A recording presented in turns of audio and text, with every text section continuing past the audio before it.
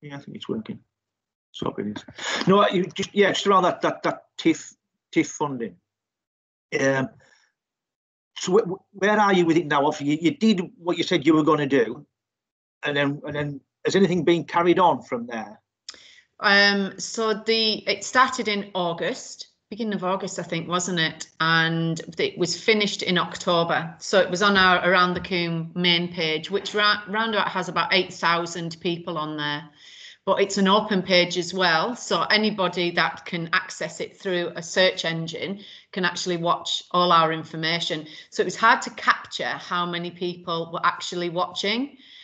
We could look at the live feed and see how many people who are registered on our site were watching it. And then the good thing about it is once it was done live, it was released so that anybody could watch it later on in the day. And that's what we liked about it. So if you didn't want to just do it live in the morning, you could do it later on in the afternoon. And I think that the maximum people we had watching at one point was something like 960 people, which they might have just been watching and laughing, but it might have intrigued them to think, actually, I'm going to do a little bit of that, or tomorrow or next week. So I think it was received very, very well. It was a great idea. So did you get any sort of anecdotal feedback, positive or negative?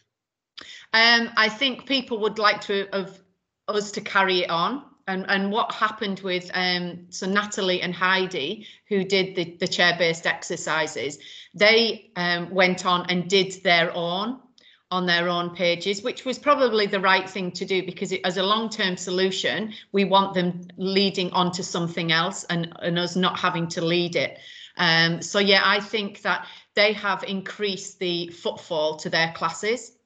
So and that's really the outcome that we want, is that it's, as a long-term solution, we have a plan for them that is set in stone, that's moving forward, whereas ours was kind of like a 3-month project to get people interested and then directed to different people or different facilities, because that's what you want, don't you? You want people to do chair-based exercises.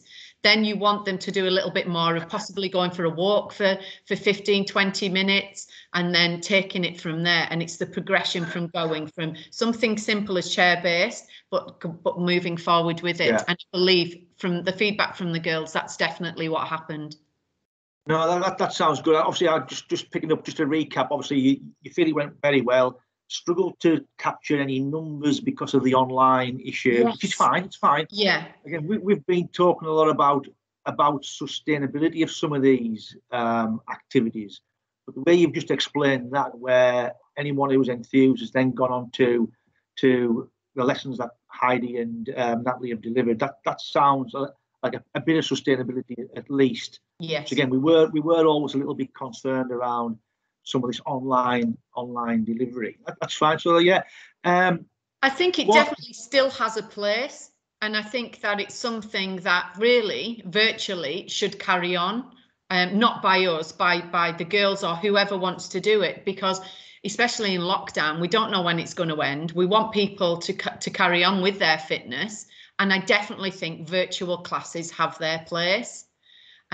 Because it will encourage people at some point to hopefully go for a walk or do more or interact. So I definitely think it can work in partnership.